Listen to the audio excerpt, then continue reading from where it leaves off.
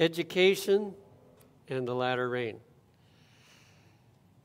That's a picture in Russia, by the way, that they have some beautiful mountains there that they like to take you to. In Proverbs chapter 2, verse 6, it says, "For the Lord giveth wisdom. Out of his mouth cometh knowledge and understanding." You see any educational words there? 3 important educational words. Now, I do think there's a mistake in education today in that the primary thought is that we are to gain knowledge. And of course, knowledge is helpful, but that isn't the main thing. In fact, wisdom is more important than knowledge. And all 3 of these have their place: understanding, knowledge, and wisdom. But notice what the text says, where it comes from. It doesn't come from human beings unless they are connected to God so that his wisdom is flowing through them. And unfortunately, very few teachers realize that fact, that they need to be connected with God so that the information that's coming is coming from God. And they are teaching the students about the importance of getting connected with God so that they can receive wisdom, knowledge, and understanding. In John 17, verse 3, it says it this way, "And this is life eternal, that they might know thee, the only true God, and Jesus Christ, whom thou hast sent." In other words, if we don't have a personal relationship with Jesus, if he is not changing our life and working in our life, then no matter how much knowledge we have, we're not educated. Because life eternal is to know him, the Father, the Son, and the Holy Spirit. That's life eternal. And that's why in the book Education, page 30, it says, in the highest sense, the work of education and the work of redemption are one. So if somebody goes through school and they're not connected to God and they don't have a growing relationship with him, then they've just wasted their time, because that was supposed to be the whole purpose of education. It's the same thing as redemption. People should be able to make it to heaven better after they go to school than before, if we're doing it right. When we are conducting an evangelistic series of meetings, we often do not think of that as education. But if the work of education and the work of redemption are one, then it is. It's the same thing. And mainly, what education is about is to become acquainted with God through some of the many avenues that he has revealed himself in this world. That's the purpose of education as well as the purpose of redemption. In the book Education also, pages 18 and 19, it says, "Higher than the highest human thought can reach is God's ideal for his children." And then it tells, what is that higher than what human thoughts can reach? Godliness, godlikeness is the goal to be reached. So if we come out of school like God, we come out godly, then we've had a good education.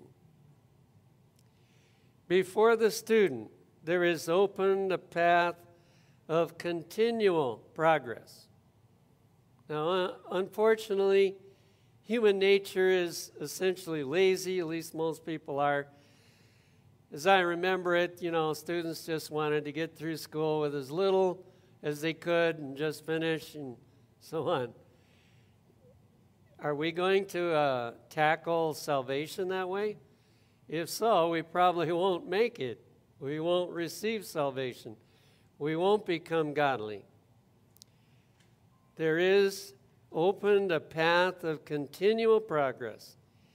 He has an object to achieve, a standard to attain that includes, and here's what it has to include, everything good and pure and noble. The rest we don't need. But true education leads us to develop all that's good, pure, and noble. He will advance as fast and as far as possible in every branch of what kind of knowledge? True knowledge. Now, there's a lot of knowledge that's being presented that's not true knowledge.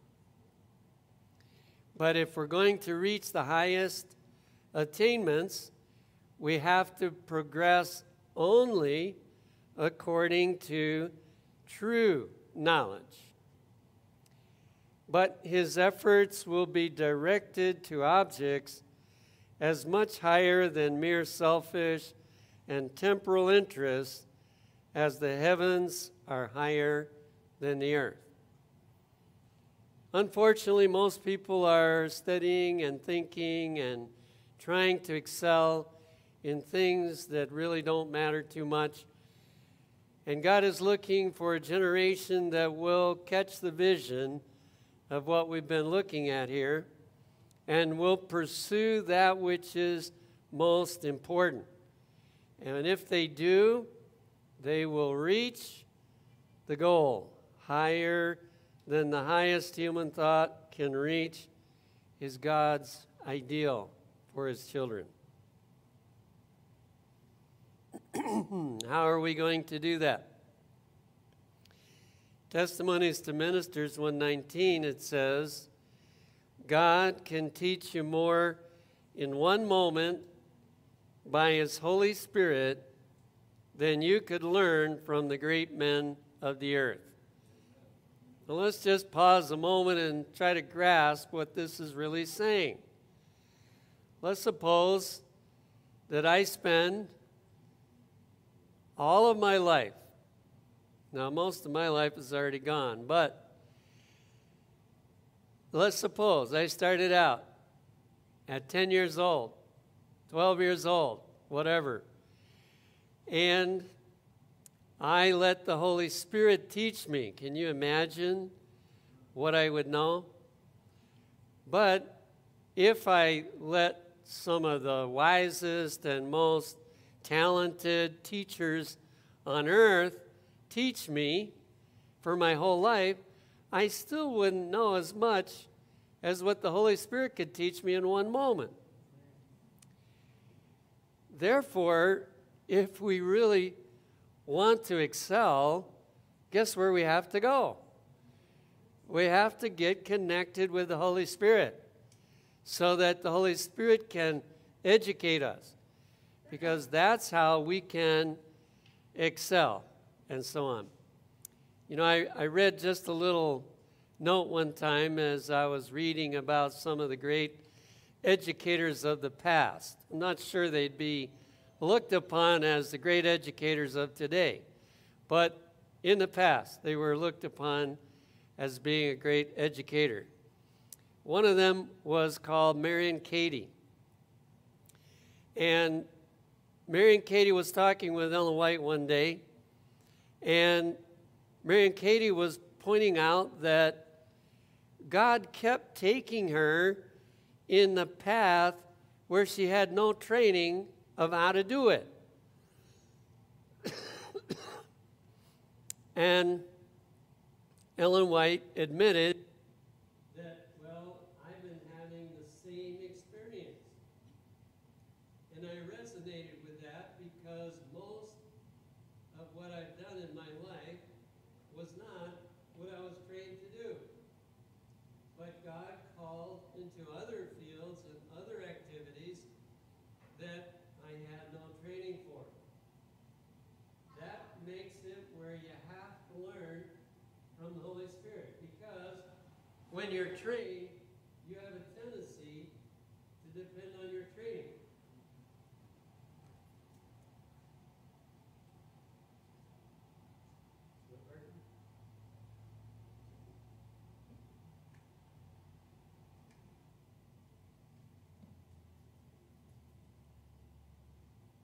You have a tendency when you are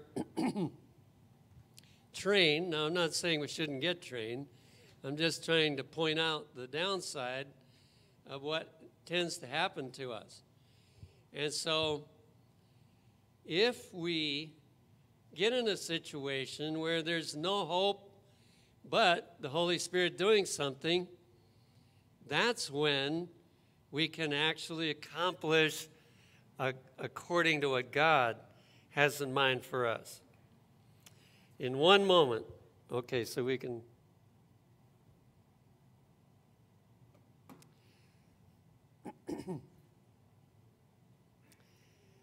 Now let's connect this with the latter rain.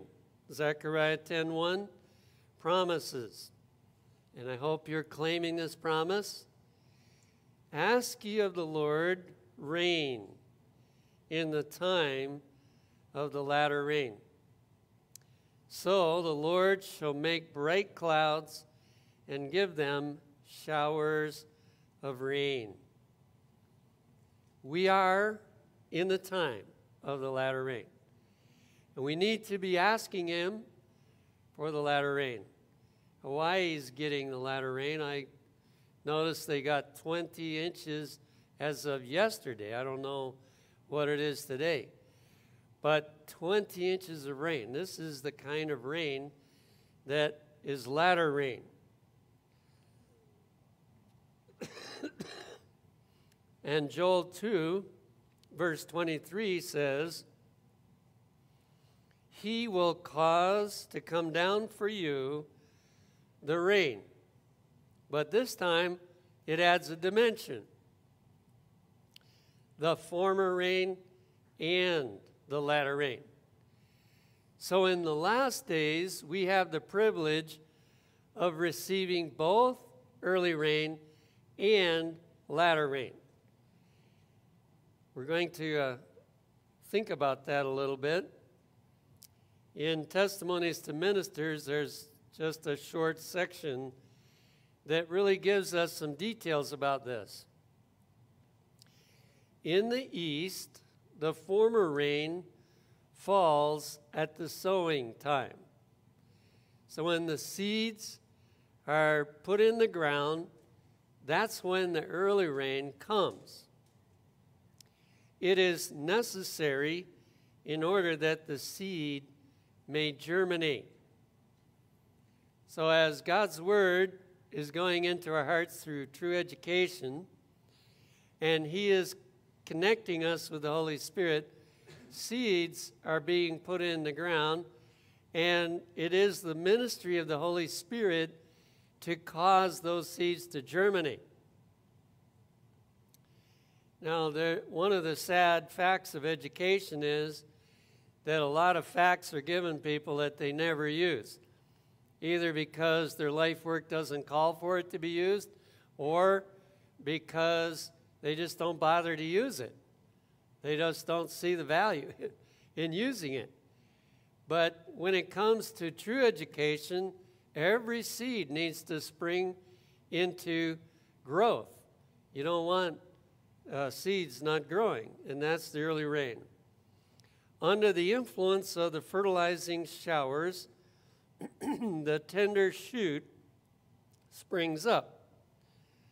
The latter rain, falling near the close of the season, ripens the grain and prepares it for the sickle. So here we see the imagery that's used. Early rain is a soft rain. We don't want to wash the seeds out of the ground because they don't have any roots yet. So it's a gentle rain. And it brings the seeds to pop out of the ground. And then, as the plants get strong, then the latter rain falls and pushes the plants to the harvest. And this is why we need both early rain and latter rain. As the dew and the rain are given first to cause the seed to germinate and then to ripen the harvest, so the Holy Spirit is given to carry forward from one stage to another the process of spiritual growth. Now, to me, this was a real blessing when I saw the true meaning of this, because I think a lot of Adventists are discouraged, and probably other Christians too, discouraged because they're not making the progress that they would like to make.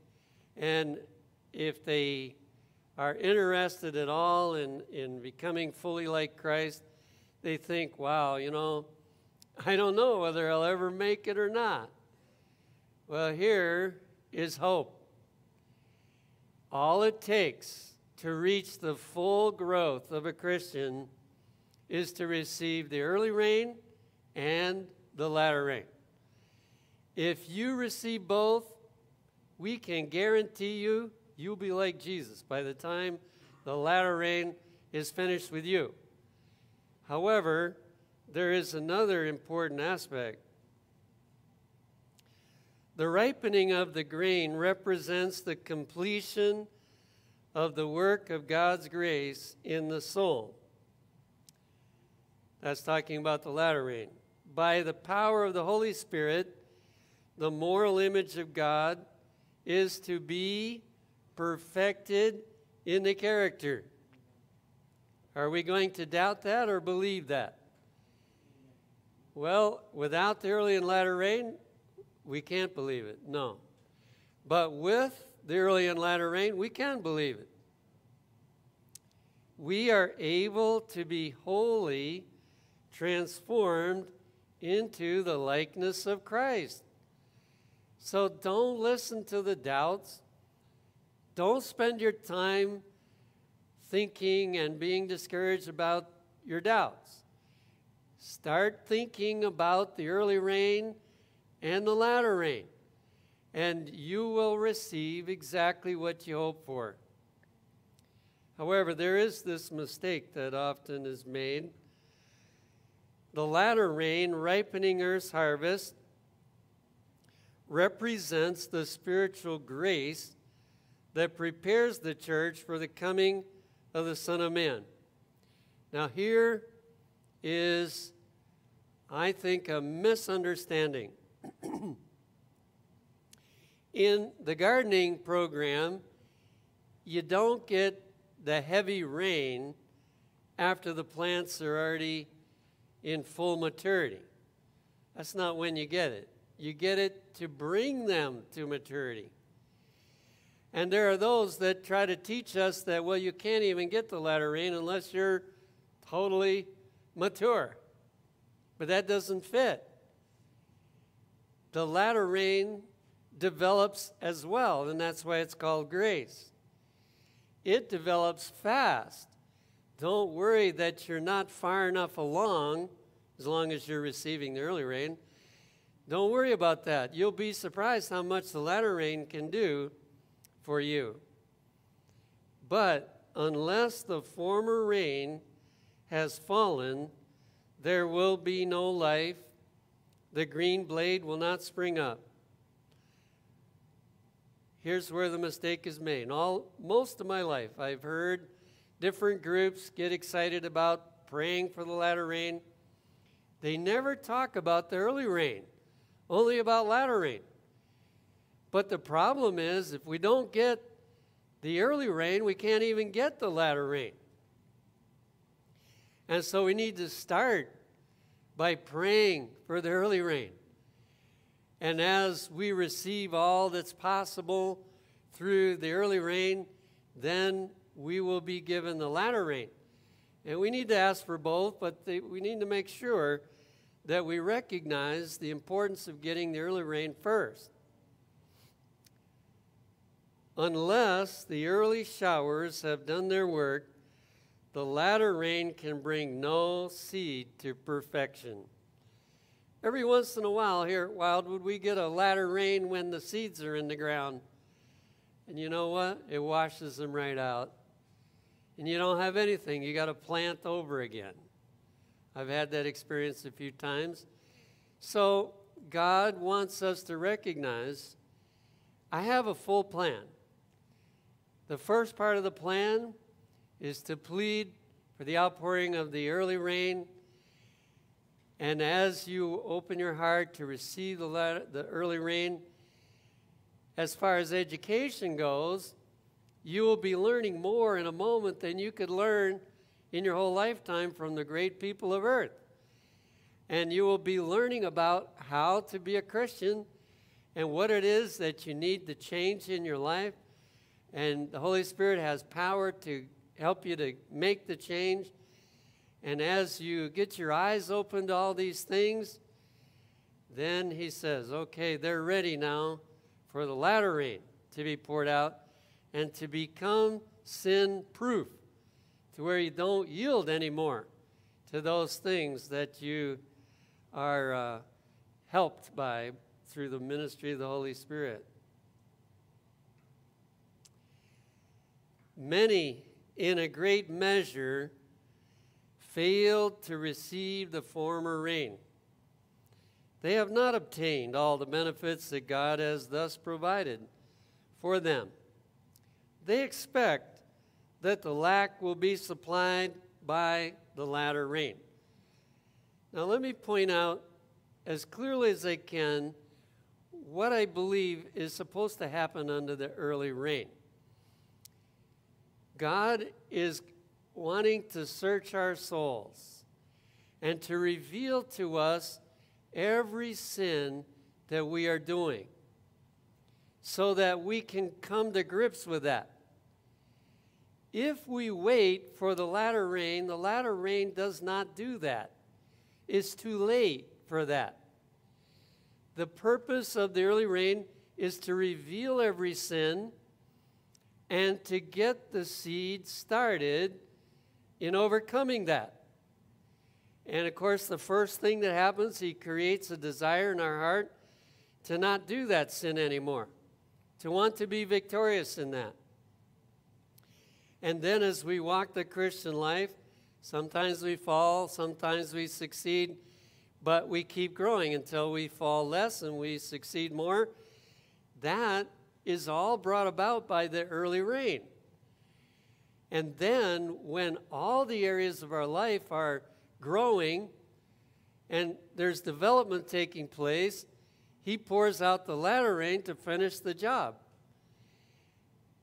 That's why it's so dangerous to be praying only for the latter rain.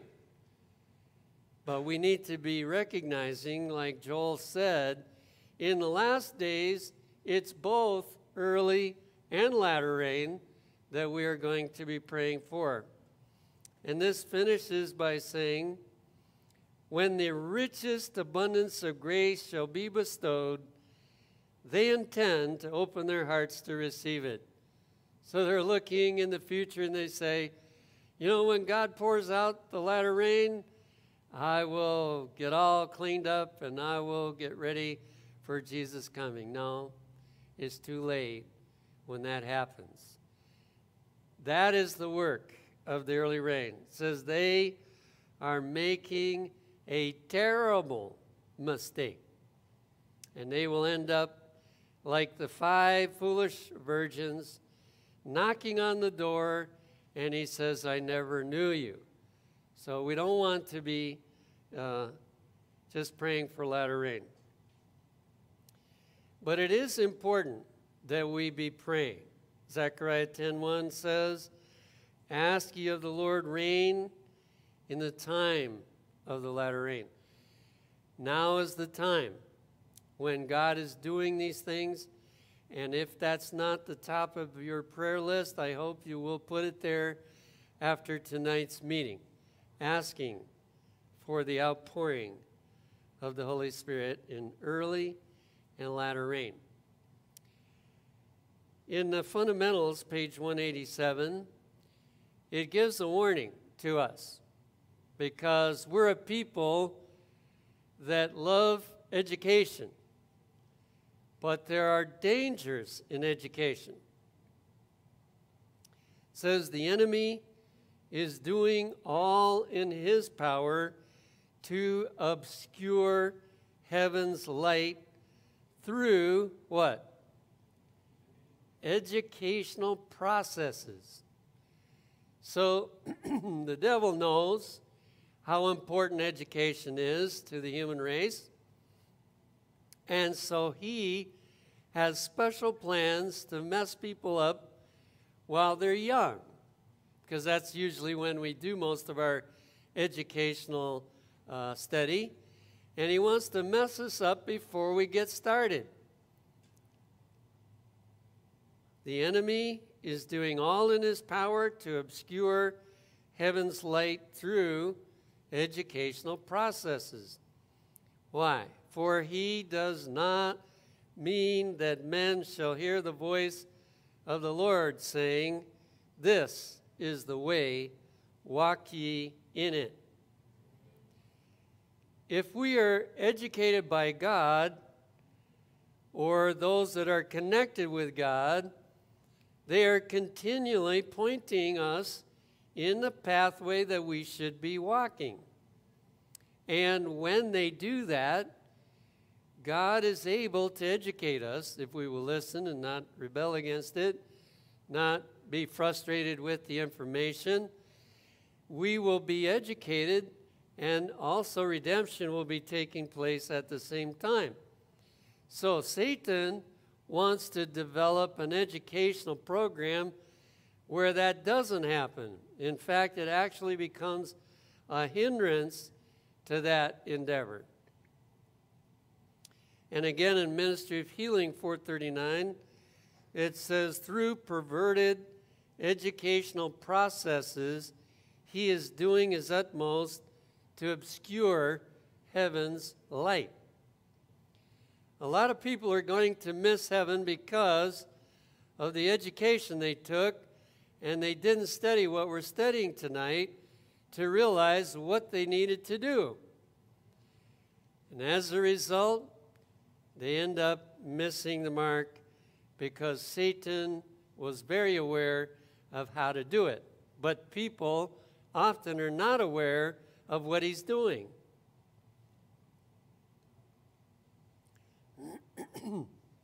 Fifth Testimonies, page 79. There's a whole chapter here. If sometime you want some shocking reading, you can read this chapter. As I was thinking about the few quotes that I put in this sermon, I was thinking, this chapter was written specifically to Seventh-day Adventist colleges. We didn't have universities then. We had colleges. And this was written specifically to Seventh-day Adventist colleges who were mixed up on what education was all about. Now, why would that be kept for us to read in the last days? Well, some people use it by saying, that all got cleared up. It's not needed anymore because the problems that existed back then all got cleared up.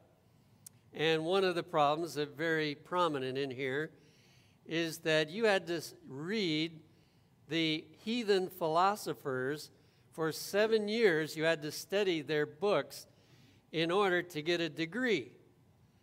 And so, of course, that disappeared, didn't it? And it's gone. So we don't need the chapter. No. I believe the chapter is in there for us because today It's far more subtle than 7 years of reading heathen philosophers. But it follows the same track. There's so much of the same kind of material in it that God left this on record as a warning in the last days. There are men among us in responsible positions who hold that the opinions of a few conceited philosophers, so-called, are more to be trusted than the truth of the Bible or the testimonies of the Holy Spirit. So here we have two aspects presented. What human beings think, who are proud of themselves as to how much knowledge they think they have. And on the other side, we see the information that God can give to us through the Bible and the writings of Ellen White. If you look at that, she's talking about her own writings. They are more to be trusted than the truth of the Bible or the testimonies of the Holy Spirit. God has shown me that these men are Hazaels to prove a scourge to our people. Now, if you study in the Bible about Hazael, you find he was a heathen king. And Elijah was sent to the heathen king. In a couple months, I'll give you a sermon on Hazael more. But Elijah told Hazael, you're going to destroy mothers with babies and little children. You're going to, kill them with the sword and so on. And he said, is thy servant a dog that he would do such a horrible thing? But you know what? He did exactly what the prophet said he would do. And so the point, I believe, that the prophet is bringing to our attention here is that schools can do the same thing to children that Hazael did, not physically take their life, but take their spiritual life before they really can get one. And they're not presenting the material, the Bible and the testimonies of the Spirit of God. They're not presenting that material in any kind of big way. God has shown me that these men are Hazaels to prove a scourge to our people. It is taught in most of our schools and comes into the lessons of the nurseries. Thousands who profess to be Christians give heed to lying spirits. Wow. Like I say, that's a scary chapter. In Great Controversy 606, it says, the message of the third angel will be proclaimed. As the time comes for it to be given with the greatest power, when would that be? Latter rain, right? That's when the message is given with the greatest power. The Lord will work through humble instruments, leading the minds of those who consecrate themselves to his service. The laborers will be qualified rather by the unction of his Spirit than by the training of literary institutions. Now that's a very interesting fact, that the qualification to preach the third angel's message with power does not come from the literary institution. Now, I believe it could come from a literary institution. I don't think it's saying it couldn't. But it's a testimony of the condition of these institutions in the last days, that God has to use others to finish his work. The laborers will be qualified rather by the unction of his Spirit than by the training of literary institutions. Men of faith and prayer will be constrained to go forth with holy zeal declaring the words which God gives them. And the Bible speaks about being taken away from the plow and different practical activities that God calls men into work for Him. And this is not a new idea. It has happened many times before. Fifth Testimonies, page 80, says, every wind of doctrine will be blowing. Those who have rendered supreme homage to science, falsely so called, will not be the leaders then. So God is going to have to pick the ones that have been getting the true education, the ones that are willing to believe that the Holy Spirit can teach them more in a moment than all the great men of earth. And those are the ones He's going to use. Then, those who have trusted to intellect, genius, or talent will not then stand at the head of rank and file. And let me just mention one other thing. You know, when we choose leadership today, most of the time, I won't say all the time, but most of the time we pick people because of those things. Intellect, genius, or talent. And we put them in leadership. God doesn't work that way. He doesn't pick people that way. He picks them because they're willing to listen to Him. They did not keep pace with the light. Those who have proved themselves unfaithful will not then be entrusted with the flock. In the last solemn work, few great men will be engaged. Now, there's a couple of key points there. Those that have loved to be educated by the Bible and the spirit of prophecy, they are the ones that are going to finish the work. They will be entrusted even with the leadership of the flock in the last days. And unfortunately, few great men will be involved. Why? Largely because of the education that the great men have received. And they have listened to so much of the information that was not from God. And they have gotten wrapped up in that aspect rather than where they needed to be. And so only a few. Now it doesn't say none, praise God. It doesn't say none. And so God will use the ones that He can use who have either unlearned or have, when we first came to Wildwood back in 1970, they put us to live in another family's home. It was Dr. Hansen and his wife Ula. And I learned that when he went to medical school, that he studied 50% of the time on Bible and spirit of prophecy. He didn't just study his medical studies. He studied 50% Bible and spirit of prophecy. And there's not too many people that are doing that today. And there's not very many schools that are giving 50% Bible and spirit of prophecy.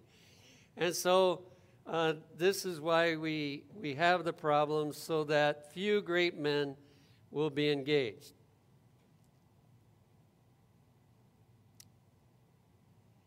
In 5 Testimonies 82, it says, God will work a work in our day that but few anticipate. He will raise up and exalt among us those who are taught rather by the unction of His Spirit than by the outward training of scientific institutions. So here we see that God is not dependent upon a long education, especially the kind that's not exactly like He wants it to be. He's not dependent on that. These facilities are not to be despised or condemned. They are ordained of God, but they can furnish only the exterior qualifications. Now, I wondered, how does that sentence fit in with the rest of what we read? I think what it's telling us is that a school doesn't have to be off base. It can be doing things right. And when the information that the school is giving is godly information, regardless of what field of learning it's in, it doesn't really matter what the field is. If it's godly information, it agrees with the Bible. Spirit of prophecy, it's solid, correct information. There's a lot of things that are very, very helpful. And so we don't want to just condemn or despise those places. God will manifest that he is not dependent on learned, self-important mortals. So he's going to put on a demonstration in the last days through the latter rain of just what we read about. But it's always really been God's plan. Notice this in 1 Corinthians 1, 25 to 27. The foolishness of God is wiser than men, and the weakness of God is stronger than men. For ye see your calling, brethren, how that not many wise men after the flesh, not many mighty, not many noble are called. So Paul is saying, look around the church. This is the early Christian church. He says, look around. Do you see very many really smart people? Do you see very many mighty people or noble people? Rich people is another one we could add in there. Do you see many of them? But God hath chosen the foolish things of the world to confound the wise. And God hath chosen the weak things of the world to confound the things which are mighty. Many years ago, I read a story in the bedtime stories.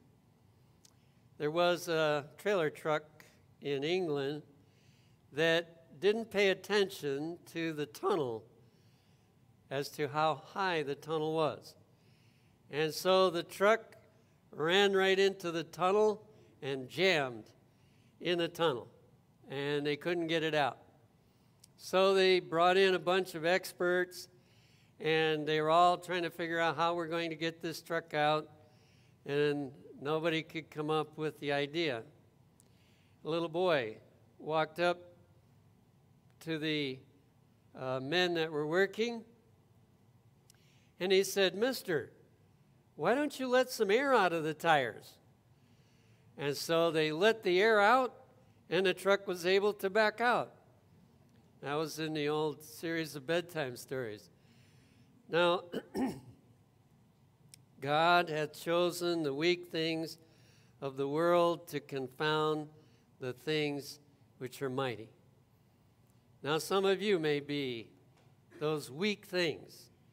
You know, I don't think Wildwood attracts a lot of highfalutin people to come to a place like this. Most people like that, they look at Wildwood and they say, those poor people there, they really don't know what they're doing.